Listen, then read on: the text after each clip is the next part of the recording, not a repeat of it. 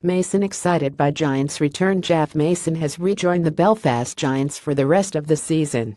The 36-year-old American goes straight into the lineup for Wednesday's away clash with the Nottingham Panthers for what will be his 8th season in teal. Mason's return is timely following injuries sustained by Stephen Murphy and Dustin Joyner in last weekend's back-to-back wins over the Sheffield Steelers.